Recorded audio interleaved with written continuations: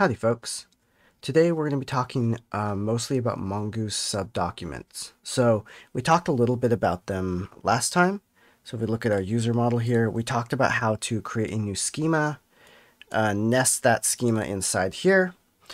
We talked about how to do creation, that being just basically push or set in a similar way, and obviously deletion. So today we're going to start off by talking about how do we update these nested objects.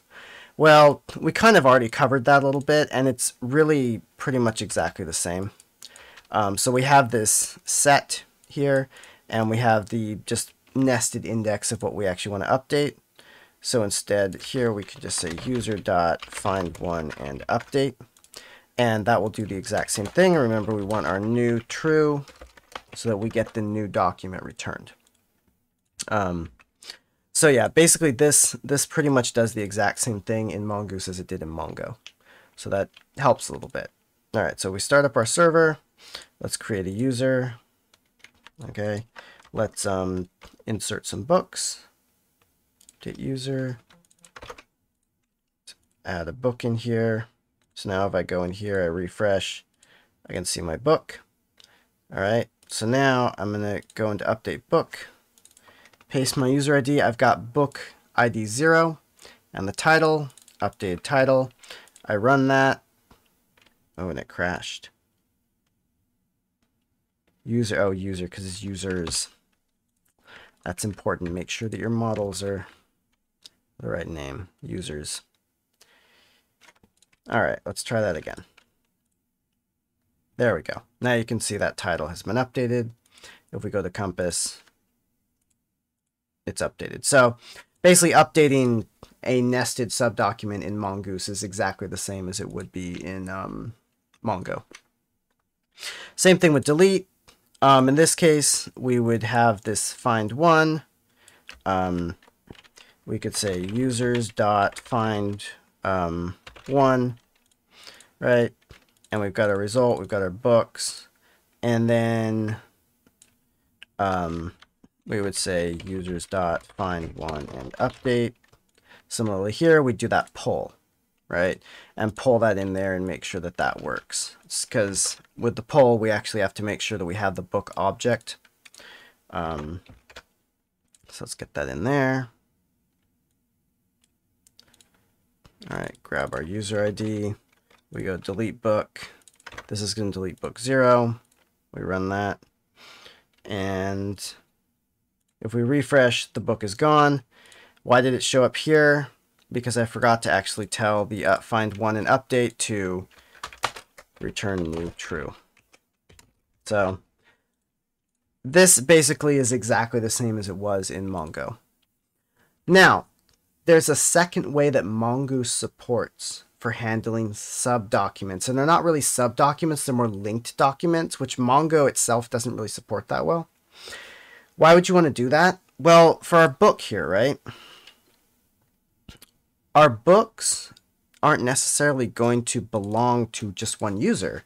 If there's a certain type of book, like JavaScript for Dummies, that book might have multiple copies and multiple users might own a copy of that book. So you might only want to have that book one place so that you can update its data, like if the ISBN changes or something like that, and just have a link to it in the users. In SQL, we would call that a many-to-many relationship, where many users can have many books, and we would use a pivot table for it. Mongo doesn't have necessarily pivot tables, but what we can do is something a little different. So let's actually take this book schema and author schema, and I'm going to move that to their own model. Okay. Mongoose equals require Mongoose.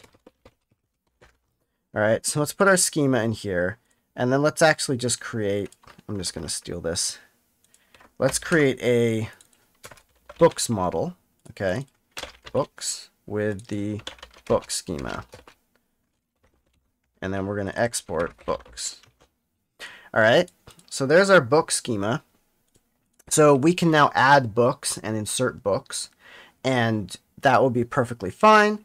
we'll be able to add all that in, and they will be separate documents. So I'm going to add in the controllers for that now, and then I'll show you what that looks like. Okay, so let's take a look at the collection, or the API. So I just made a very simple API here, takes in books, gets the title, the author, creates a very simple post route that creates the book. Simple. So that lets us create new books. Now, how do we hook them into our user? Well, we're not going to be able to use this schema anymore like this, because that is for a nested document that goes in there. What we're going to do instead is we're still going to use this brackets, because that tells Mongo that it's going to be an array. We're going to give an object, and we're going to say type schema.types.object ID. Well, what does that mean? That's telling the system that, hey, this is an object ID. This is going to be an array of object IDs, because that's how we reference documents. If they're not subdocuments, we just reference their ID, because the book is going to have its own ID. Now we have to tell it ref, so it references books. Do I call it books or book? I call it books. So that needs to be the same collection ID as here, the model ID. And what that tells Mongoose, this is entirely a Mongoose thing, that tells Mongoose these object IDs are going to be found in the books collection. Okay? So now, if I go in here and let's go here and create a book. I send that. Sample book, you can see, you see I already tested it once. API book, post, title, author, because this is now just a book. This book shows up with an ID. Okay, so that's our book ID. And if I go in here to Compass, which for some reason is on the other screen, and I refresh that, you can see we have that books collection now, and it has that data in it. So now we got to hook that up to our user. We've got our books, right? And now we need our user to actually make use of that.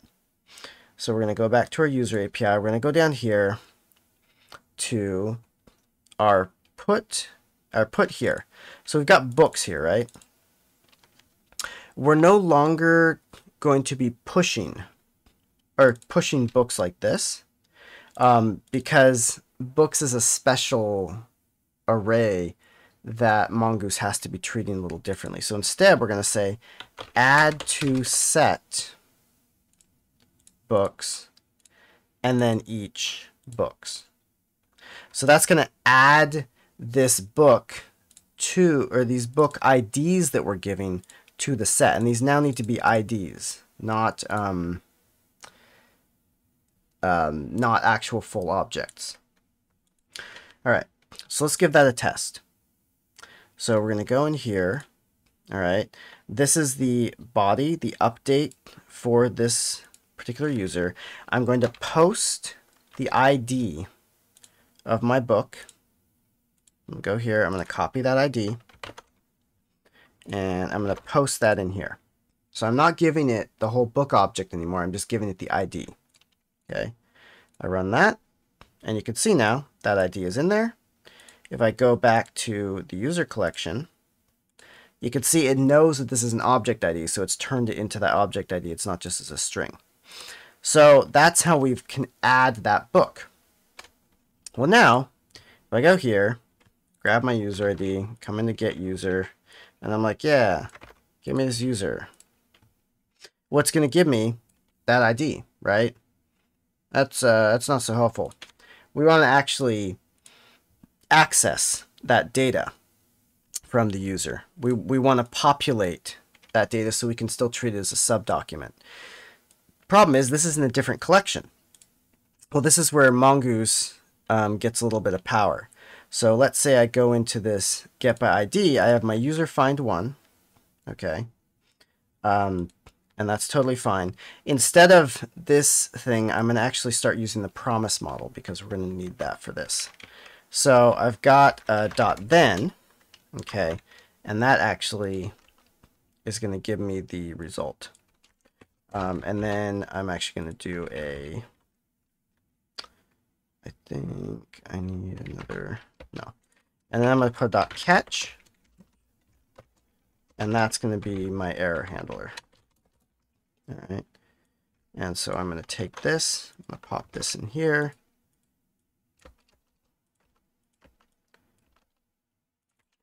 Error. What is it not liking? Okay, it doesn't like that. All right. So why have I done a dot then? Because I need to call some more. I need to call a couple more parameters here. And Mongoose is promiseified. We're not using it when we use this callback thing, but you can always do a promise. In this case, I need that because I actually need to call populate. And then I'll tell it, populate books. That is going to tell Mongoose that, hey, when you get this data, whatever's in books, go ahead and look up the referenced object and populate that in there. So let's give that a try. All right, and hopefully I did my promise correctly.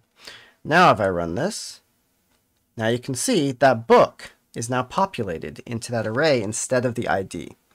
So you can see, very simple. You just put that populate on there, and voila, Mongoose goes and looks up that reference document and pulls that data in for us to look at.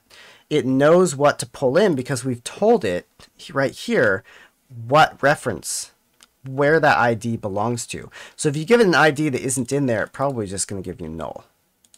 But yeah, it's this. So this is a very simple way of making that pivot table. So now, how do we delete this? Well, it's pretty much the same way as we'd handle it before. You can use the pull method, and book index in this case is just going to be an ID, right? But you can still use that pull method to delete it. And so let's actually try that. If I grab this in here, say delete user book, I send that, and now it's deleted that book. The specific update book at this point, this no longer makes sense. And that's kind of the nice thing about this. I don't need, if I'm updating the book title, I don't need to do this anymore because book is no longer a subdocument of the user. It is actually just part of the book. So I could actually just have a book API that does an update on the book by ID. Because this is now a top-level document, I don't need to go into that dot notation. You should still use subdocuments like we learned before whenever possible in Mongo because they are just more efficient and they handle a little bit better, and that's part of the power of Mongo. But if you need a document that is going to be referenced by multiple different things and you want to just have a reference to it, similar to that many-to-many in SQL, this is how you do it. All right. I think, yeah. I think that's kind of it for this one. So what we've gone over is how to set up a reference to another document in Mongoose, how to actually populate that reference. It's basically the same exact thing as before. How to add that, you add to set. I think push might also work in this case, but add to set is just another fancy way. Try it with push. If it doesn't work, then go back to add to set and use that instead. Yeah, and then deletion, of course, when you're deleting the user, it's totally fine. It doesn't need to really change anything because you're just deleting that user, which leaves the book behind, but that's kind of okay. If you need to actually delete the books as you're deleting the user, inside of this callback here, you have access to the result, which is the old user, and at that point you could actually access the books array and delete those with the same like find and delete. All right. And then how to delete, well, it's just the same exact pull. And that pull still works because we still have the array that is being stored in Mongo. It's just now tracking object IDs rather than the full object. It's really this reference here that really hooks that up. And then, last but not least, if you need to actually fetch that new data, all you have to do is use this populate. Note that you do want to use the promise API. So a lot of the stuff we've been using before is the callback API, where we pass a callback in here. You cannot use the populate in this case, at least not in the same format. If you want populate, you have to use the promise, because this is more of a builder sort, where you can see you're doing this thing, then you're calling some manipulation data on it, then you're processing the result finally at the end. So yeah, that's all for now. Next video we'll go into a couple of more complicated aggregation stuff with Mongoose, and then I think that'll be the last one for this series. Thanks for watching, and I'll see you next time.